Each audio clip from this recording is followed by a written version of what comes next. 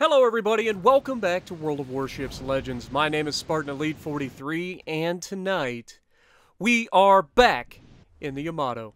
And we are gonna have, I'm not gonna even say, I'm gonna literally let you guys hang. This game is ridiculous in lots of ways, but it is ridiculous. And I'll be honest, I've had a rough day in the Yamy. Not because I'm not doing things right, because I've been putting up 160, 170,000 damage game, but the teams have been, woo! The kind of teams that make you want to stop playing for the day. You know what I'm talking about? You ever had those? Yeah, I do. I get them. It's really, really impressive sometimes to see how bad some players are.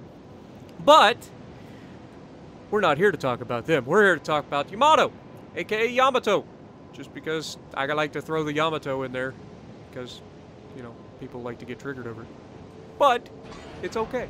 It's okay. Now, we are starting this off with a very risky play. And that is going full broadside in a Yamy right off the bat.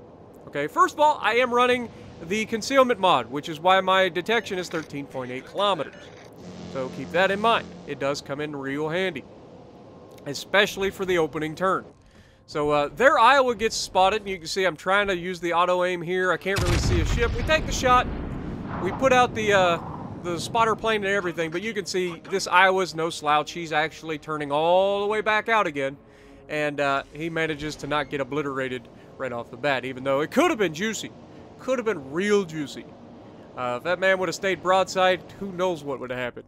Yamis are not very good to broadside battleships.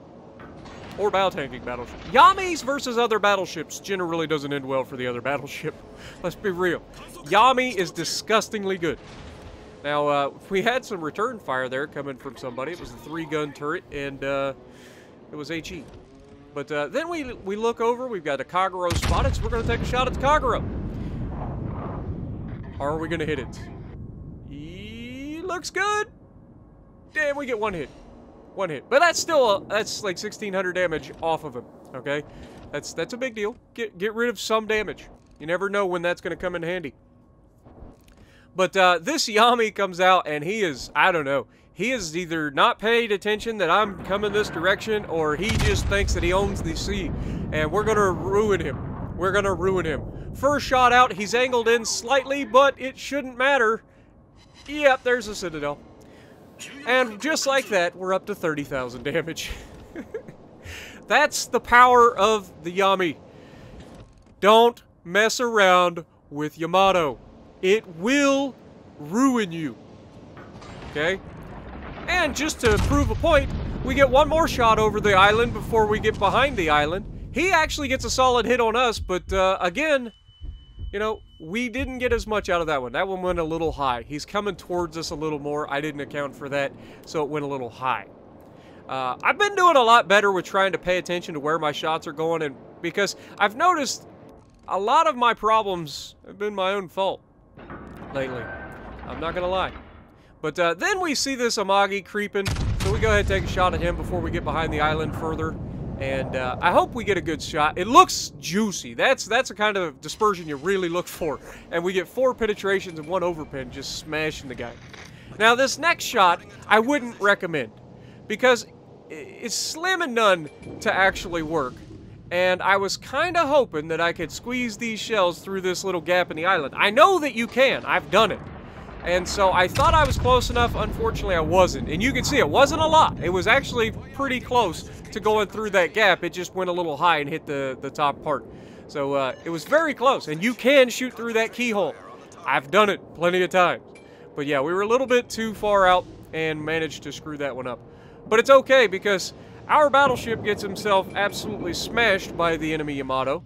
But then the Yamato gives us what can only be described as the best possible shot, and even though dispersion was not kind to us, we still get 2 Citadels, and the Tirpitz's torpedoes are going to find their mark and finish him off. Now that the biggest threat to me is gone, there's still a destroyer out there, I get that, but he's nowhere near me, so the biggest threat to me is gone. Everybody else, I can bow tank. And even be slightly angled and not have to worry about them going through my cheek at these sorts of ranges. Now that shot is disgusting. as we reach out and smash that freaking Alaska, taking most of his hit points. 4 penetrations and a Citadel. Just disgusting. And you can see, even though these Richelieu and the whatchamacallit, Amagi are shooting us, they're not doing much to us. We're angled pretty well.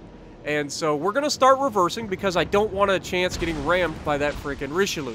So I'm going to use the island to protect me from it. Now here, I was expecting this Alaska to be dead. Straight through the bow. We know we can punch him. We get 1 penetration. Really? Really, game? We're already up to 135,000 damage, by the way. I don't know if you guys noticed. But yeah, it's definitely a thing. We're already up 130,000 damage. And there's still plenty of enemies to go. And you can see, once again, I'm looking at shooting through the keyhole, but unfortunately, I'm not getting the timing. I didn't have the time to shoot him. So we go ahead, switch back to the Alaska, and absolutely smash him this time, getting another 11 to 12,000 damage off of him.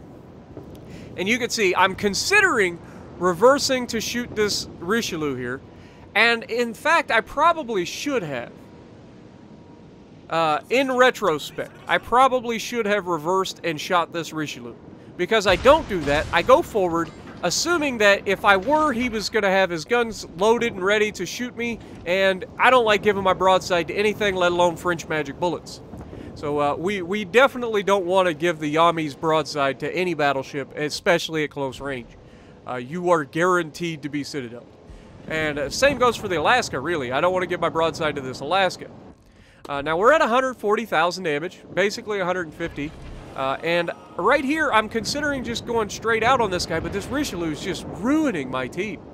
I don't know what happened, but they just got crumpled by this Richelieu. And didn't even do any damage to the man. Like, the Richelieu still has the amount of hit points that he had just a moment ago. And he has taken out 2 members of my team. So, we're going to do what we can to come around on this guy. There's a battleship behind me that is just right on an island. And then there's the destroyer that God only knows what he's doing. But the battleship in particular, I'm like, dude, get off the island and cut this man off. Between the 2 of us, this guy has no chance. Now, I don't want to just rush around the corner because, once again, French magic bullets, broadside Yamy, doesn't go well. Okay? We don't want to take that chance. Instead, we want to wait for him to fire, which you'll be able to hear it. And as soon as you hear him fire, you can see I'm starting to worry that this Amagi came out a little sooner than I was expecting. So we want to try to shoot him, but then again, we also want to shoot at this Richelieu. And the Richelieu had just fired, so we're going to try to pop out on him and see if we can't squeeze a shot. I know that it's unlikely to go, but I can't afford to go all the way around the corner. So I'm going to try to fit it through the gap again. I know it's unlikely, but if I can squeeze a couple rounds through, unfortunately, it just doesn't happen. So Richelieu is off for my teammates to finish off. And it looks like our Shokaku is coming in with torpedoes and should be able to finish him off pretty easily. So down goes Richelieu. That's a big threat behind our team. We've got a Odin pushing up on our carrier, and this is just a testament to our carrier here. Dude did not pay attention or just did not think in advance. But we take a shot over there at the Odin. We've got 147,000 damage right now, so we'll see how much we end up with. I'm fairly confident it's a pretty solid hit. We get 4 penetrations. Yeah, we went from 147 to 168, doing over 20,000 damage to the man. So, huge hit. That's going to soften him up quite a bit. If our carrier is so much faster than him. All the carrier had to do was just turn and come to our direction, and he survives this man. But because he sits there, he's actually going to die. And there's not a whole lot I can do about it. But you can see we're kind of caught in an interesting position. It's not the worst. We do get a Citadel with 21,000 damage on the Iowa there, bringing us up to 189,000 damage. But we're bow tanking 2 enemies right now, and neither of them are going to really be able to do a whole lot to us. Our superstructure's already saturated, so they're not going to have a whole lot of damage off of us. And we wait for this Amagi to continue his turn. We wait and get a good shot here, getting a nice shot and destroying one of his guns, and then destroying one of his guns and knocking out one of his guns temporarily.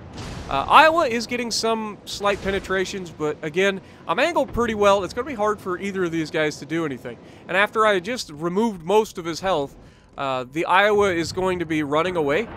And I'm going to focus this Amagi because he's super close. He's actually the biggest threat to me currently. So we take another shot, and that was absolutely gorgeous.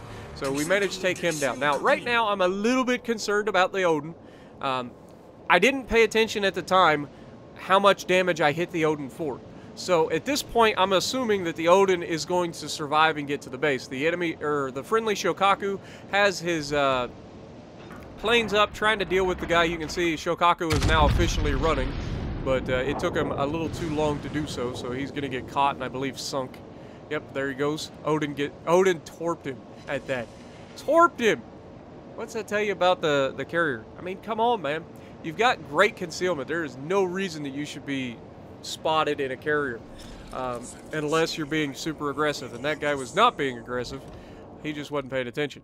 But you can see I'm looking at the Odin. Odin is burning or flooding, and he's taking fire, so he's dead. I'm not going to waste a shot on him. Instead, I'm going to come over here to get into our base get into the enemy base. He's going to go down. We know he's going down. This destroyer next to me, I honestly have nothing. I don't know. I really don't know. But Iowa turns out a little bit, but I overestimate his speed and actually still end up overshooting him. And you can see we get like one overpin on the superstructure, like the very top. Like we took out his radar or something. Like that was really high up. But we're at 229,000 damage done. We still got one full health carrier who just got spotted by my spotter plane. I start aiming and he disappears. Now I would normally take that shot, but I just figure, we'll hold on to it for a little longer. We're about to spot him anyway. There's no reason to rush the shot. It's not like this destroyer is going to kill him with his guns faster than I am. The other battleship went all the way back to defend the base, which was the absolute right move to do. And you can see we finally get the Lexington spotted again. We aim, and he's angled really well to us. So even though we have 18-inch guns, we get really bad dispersion and don't quite get to smash him here. And it's going to be hard to citadel him from here because of the fact that he's angled really well. We see the destroyers getting his torpedoes out, which is no big surprise, right? The guy's not moving in his carrier. Pretty sure he was AFK the entire time. I don't think I actually saw him use his planes whatsoever. And so we take a shot with the front guns, and then as soon as we can get the rear guns involved, we're going to do that too. That was a much better shot by the Yamy, getting 4 penetrations that time.